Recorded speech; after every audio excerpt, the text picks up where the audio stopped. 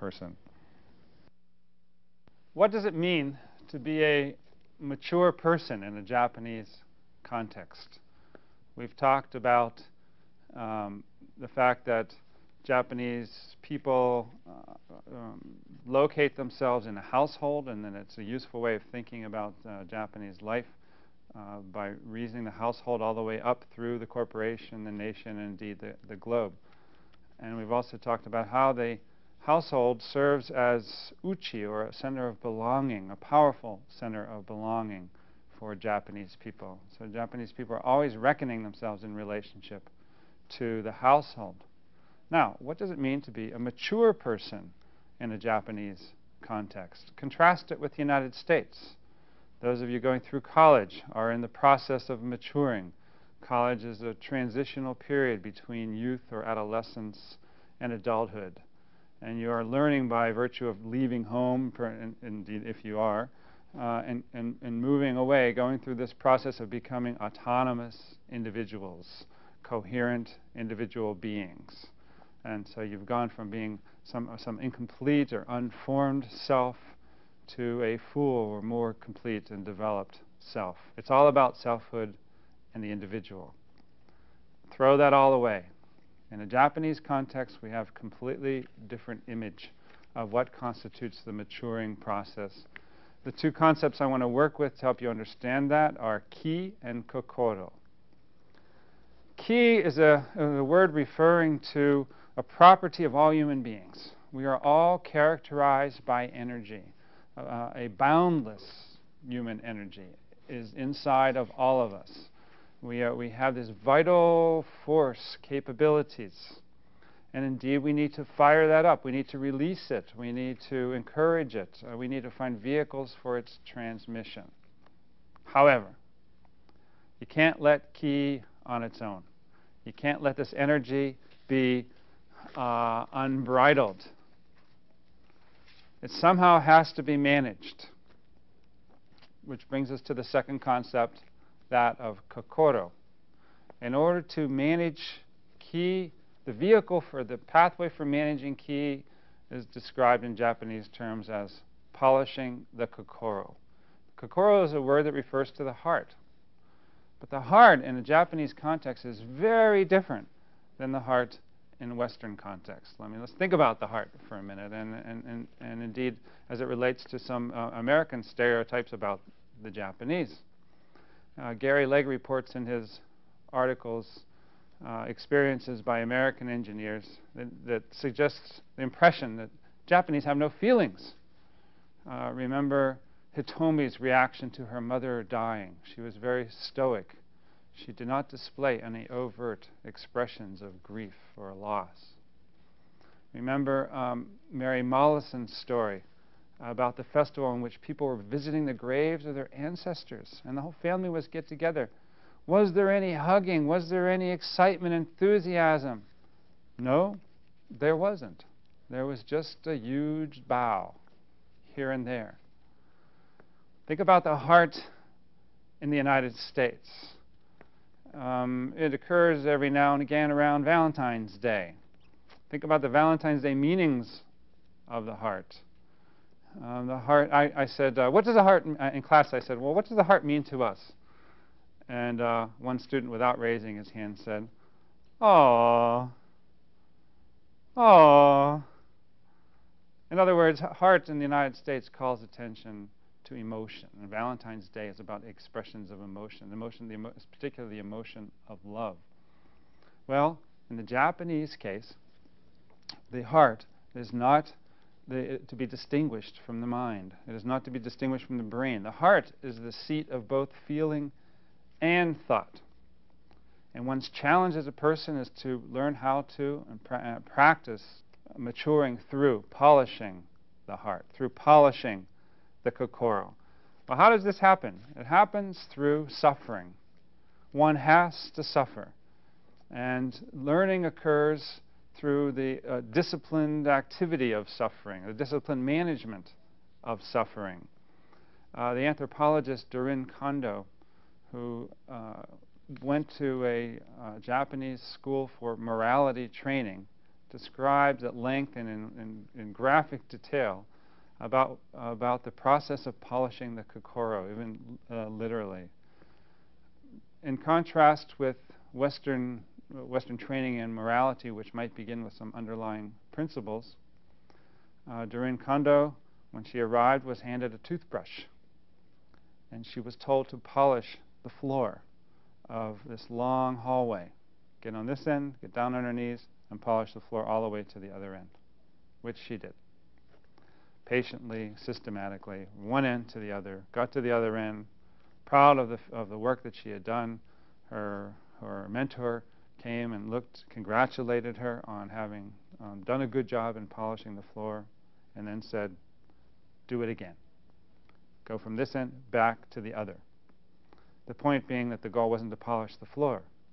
The goal was to polish her heart, was to polish the Kokoro, was to help her to develop the appropriate levels of discipline that she needs in order to be a full moral person. Learning occurs through repetition, and the learning that occurs through repetition involves a combination of the mind and the body together. I read several years back a story about American baseball players in Japan struggling to deal with some traditional Japanese expectations for ball players. It is common, for example, that when an infielder makes an error during the game, that infielder, by virtue of having made an error, has demonstrated that he needs some discipline. And he'll be called out the next day with coaches to field ground balls, 1,000 ground balls the next day, in order to polish the Kokoro, in order to enhance learning through focusing concentration and training the body. So the process of polishing the Kokoro, the process of acquiring discipline, is crucial to the maturing person, because in polishing the Kokoro, one learns how to manage ki.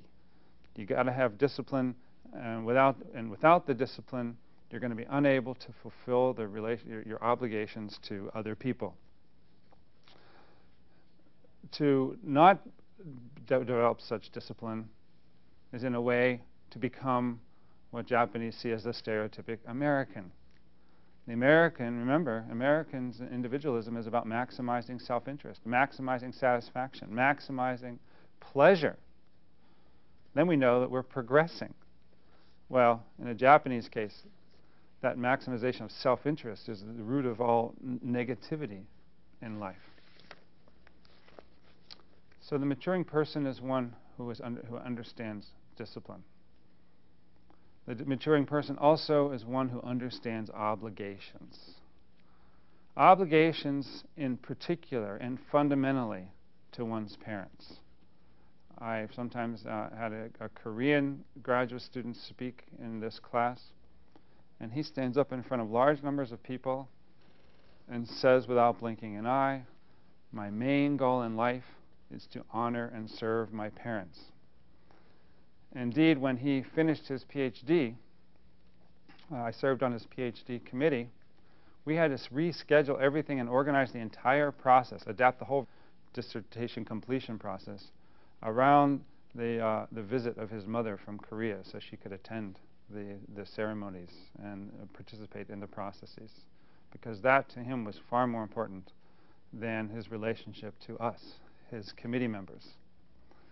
In a Japanese context, the obligation to one's parents is the foundation for all rewarding relationships. You have an obligation by virtue of your position in the household. Your fundamental orientation as a person is to others, not to oneself. You gain acceptance through fulfilling those obligations. If you're unable to fulfill your obligations to your parents, then clearly you're somehow unfit in general. Even if you're fulfilling obligations to others, it's the relationship between the child and the parent that's fundamental. The parents will take care of you as children. They will take responsibility for helping you polish the Kokoro, manage ki, develop discipline. But as you get older and move into adulthood and you move into the position of leadership in the household, and they move into elite status, it is your responsibility to take care of them, to prepare them and support them during their as elders in the household, in the family. So, obligation to others, based especially in parents, is then a fundamental piece of being a mature Japanese person. In class, a student raised his hand and said, you know, I visited Japan, and I had a really direct experience of this relationship here. He said these people were very trusting of one another. Indeed, I was getting on the subway and standing in line in order to buy a subway ticket, and I saw a pile of money sitting beside where you get your ticket. And there's a long line of people, and no one touched this money. He said it was the equivalent of about $40 just sitting there. And nobody picked it up until finally someone came running back and got it. In another case, he said, I saw someone drop something, and a Japanese person pick up and race after the person on the subway platform to get to this person before she got into the subway, to make sure she got back what belonged to her.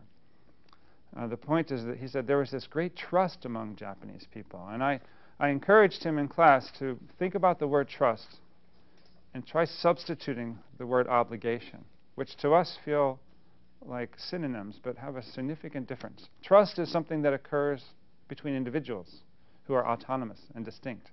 And you may not... trust is something that's it's at issue. It's a question. Will we develop a trusting relationship, or will we not? Obligation is a property of people, a property of beings. It is a definition. It is a requirement. And so in the Japanese context, it's not that so much that people trust one another. It is that they accept the obligations they have to one another.